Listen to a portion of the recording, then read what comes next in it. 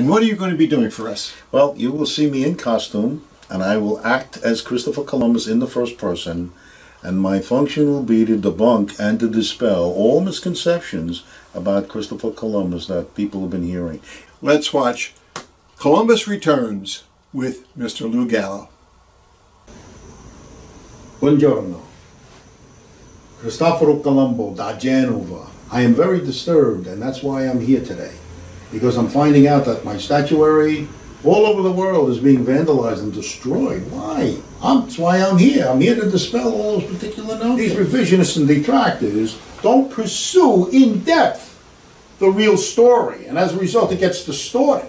I did enroll with my brother in a naval academy, thanks to Prince Henry the Navigator. He set up all these naval academies to learn a lot about maritime navigation. But by the time I was 18, I was a full-time sailor.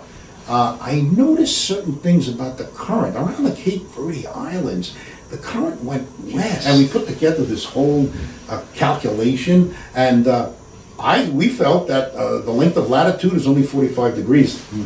I know we were wrong. Eventually we were proven. I was going. The whole ideology was to sail west, to find a route, and meet the great Khan of Cathay. And it was the obligation of every Christian at that time to spread the gospel and to convert people to the one true religion. Invasion? What is this all about? There was no invasion. Oh my gosh, the next thing we did was I gave them gifts. I gave them hawk bells, and I gave them little bits of beads and some of our caps and some of our clothing. They had no idea, so it was truly a discovery. And the beauty part about discovery is to find something that is unknown and make it known. So from the European vantage point, it was truly a discovery.